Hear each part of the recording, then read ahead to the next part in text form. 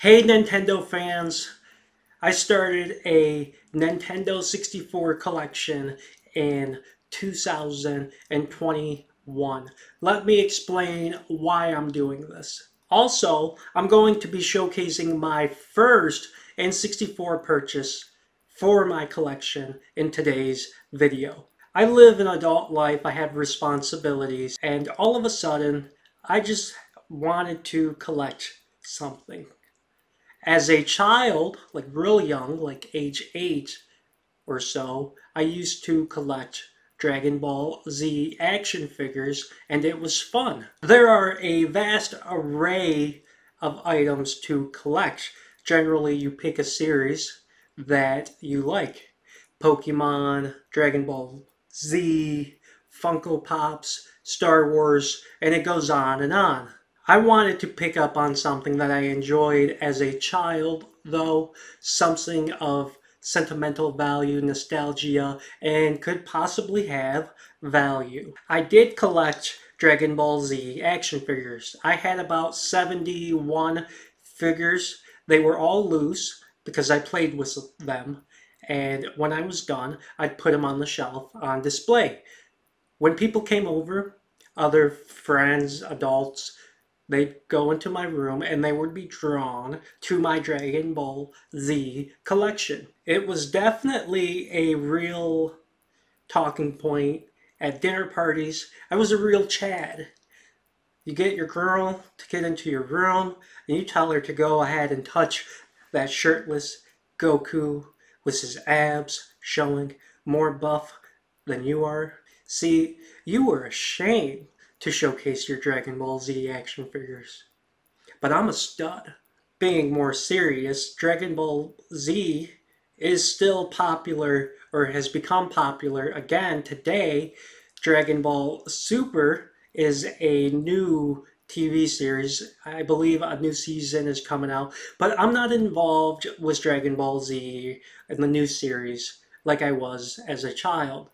As I got older, around the age of 14, I sold off all my toys and was more focused on driving.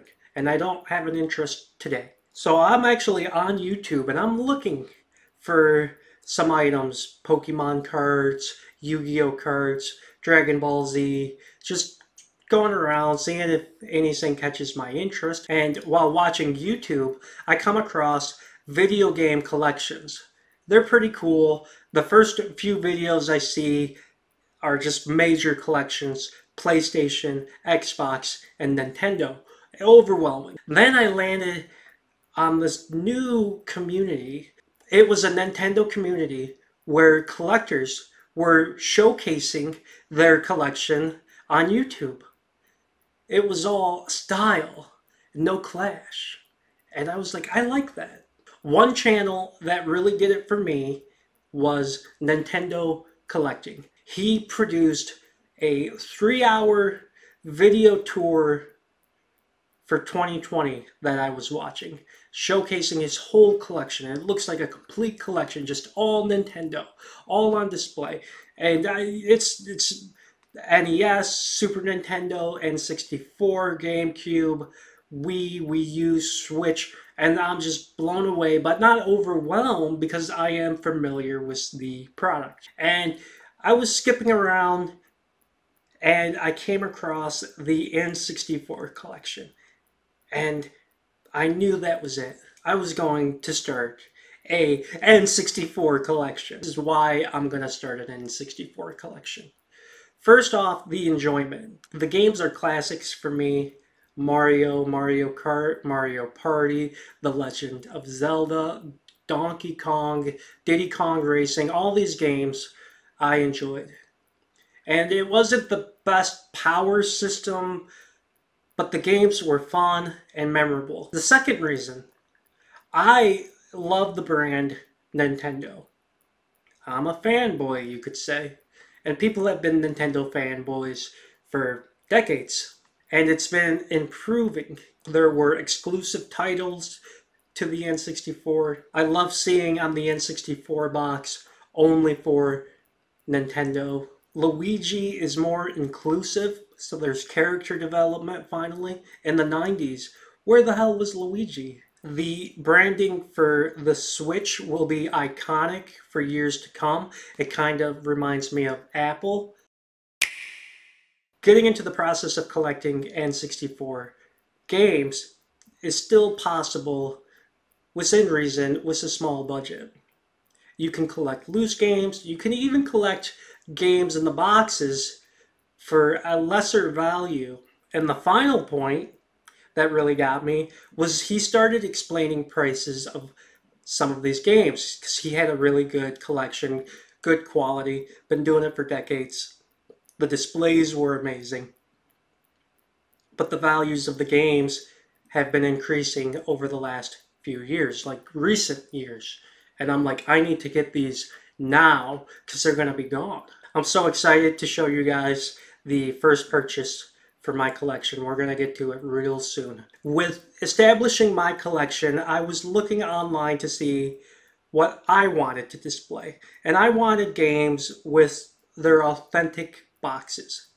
GameStop stopped selling new N64 games in 2011 or 2012. I never saved the boxes, but I enjoy the display. What is complete in the box for me, and an additional why as to why I'm collecting. And let's go over that why. The value of the games with the box. They aren't making these boxes anymore officially. They're going to disappear. They're going to get worn. They're just lost in the fire. They're just cardboard. So the boxes are becoming rare. I can't find them at thrift stores, rarely find them at retro gaming stores with the boxes. It's speculative, but I'm looking at the value of the game with the box for my money. I'm collecting, but I'm also speculatively investing for 10 years, maybe 20.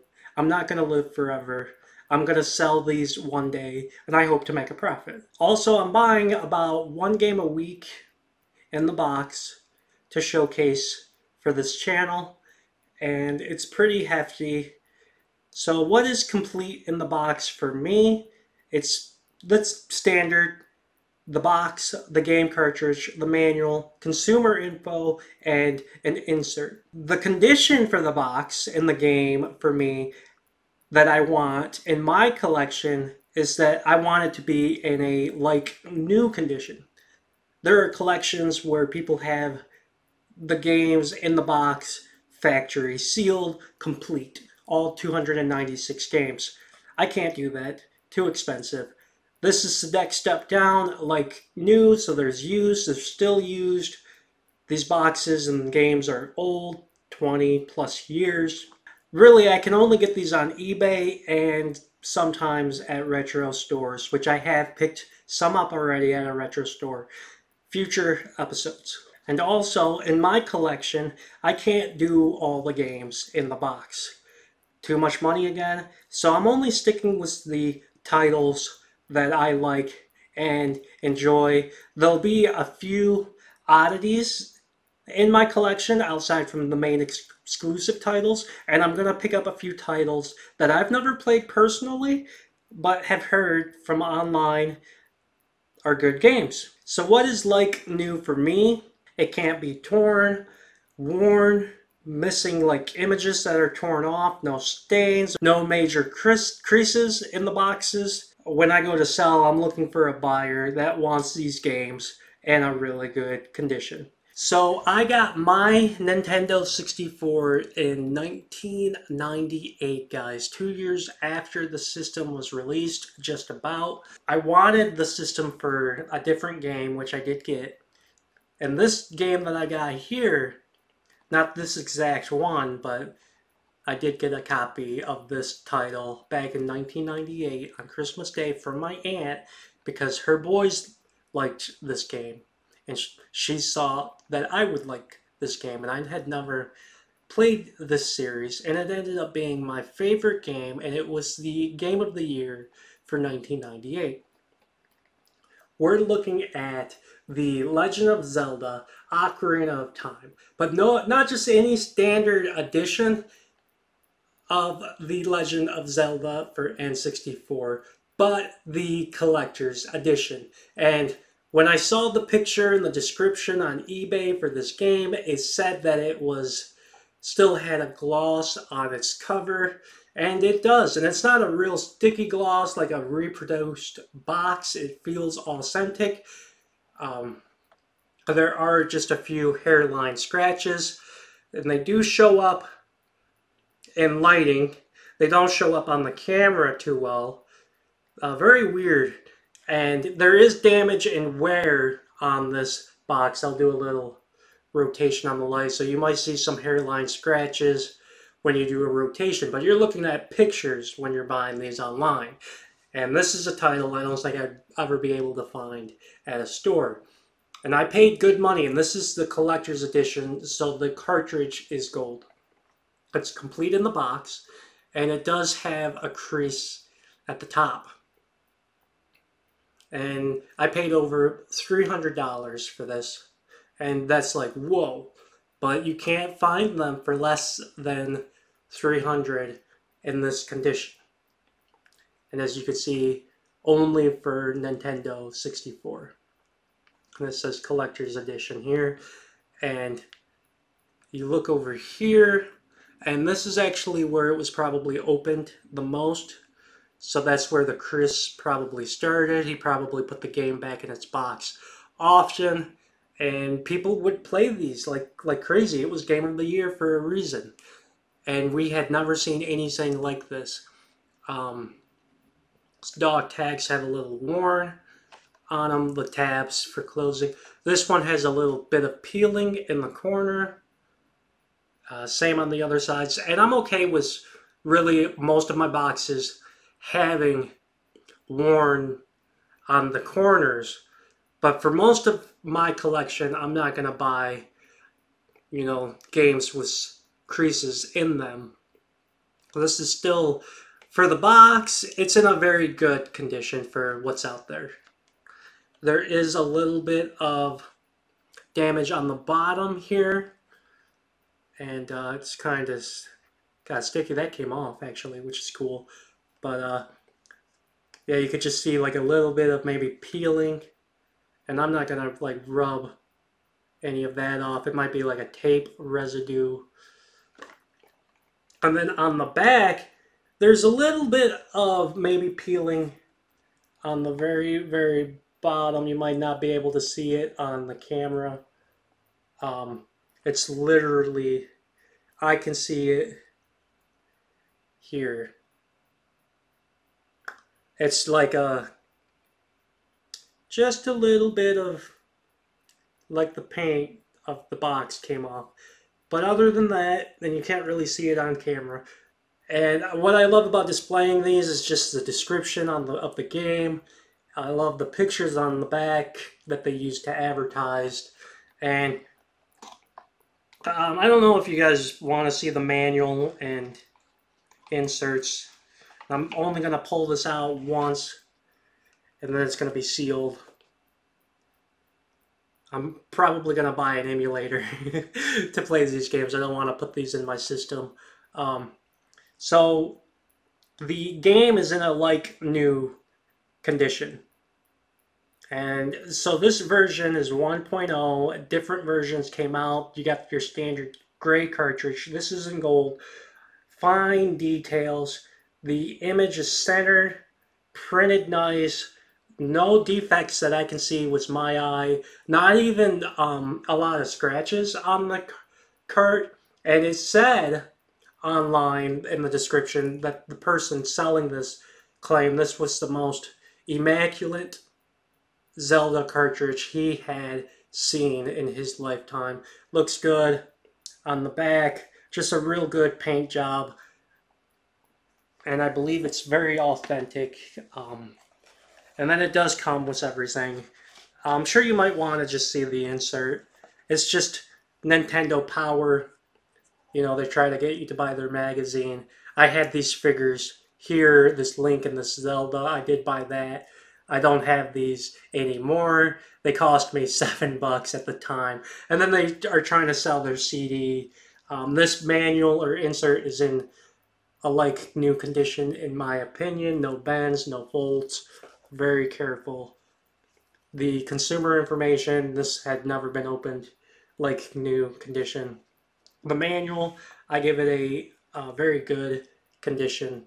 It's got some like creases here, a bit of like maybe like a stain on the bottom there, kind of by the sword. Two, the back, a little bit worn, but I can live with a very good manual. Um, some creases at the bottom there. All the pages exist inside the manual.